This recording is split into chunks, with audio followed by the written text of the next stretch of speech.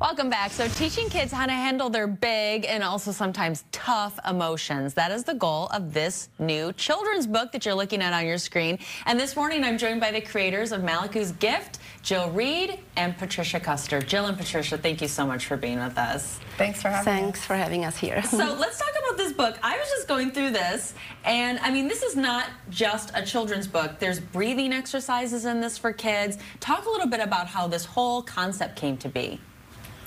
Sure. Well, so I had the very good fortune to do some breath work sessions with Patricia in Costa Rica, where we both live, and it was really impactful to me, and it's such an important tool. And she approached me with this idea for a story to write a children's book together, and that is how our partnership forged. I feel like, especially after going through the pandemic and the stressful situations that we all went through, I feel like especially as adults, a lot of us got familiar with meditation and breath work.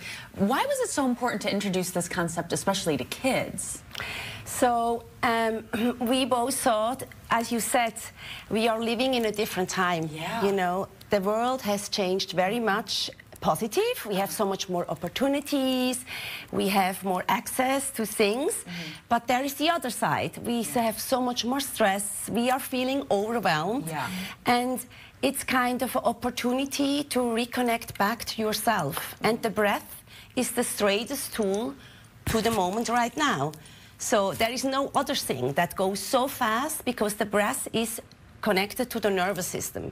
So if you are breathing slowly, for example, you are automatically calming down. If you are breathing fast, let's say you are nervous, you are feeling more nervous because you're breathing fast. So you can kind of play with the breath. And that's why we wrote it, because we feel it's needed.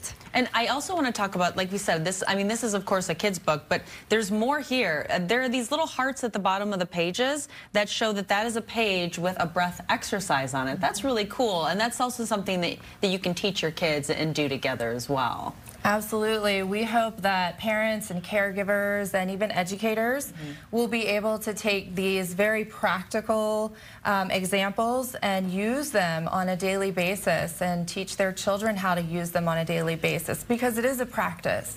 It's something that if you continue to work on and use, you have that tool always. When you're confronted with big feelings, big emotions, you have this tool that you can go to, and it's so important. And I also we were talking about the book, and the illustrations are beautiful, but you can see the characters going through Carnival, and there was a little part, you know, I saw the Eiffel Tower in there, you know, we're in Egypt as well. I mean, this is a really exciting story for the little ones. Absolutely. So Maliku's a very curious monkey, and that is something that we hope all children will take away, is that it's good to be curious. It's good to want to explore everything that's around you and be open to new things, but it's also good to be aware of yourself and your breath, and it's good to be able to accept our big feelings. We were talking about this in the break as well. I feel like, especially on a Monday morning when you're kind of getting back to the, you're really the moment you said that, you feel yourself breathing quickly. I don't think enough of us, even as adults, focus on our breath. No. Just you saying that, I started focusing on my breath, and I already felt better.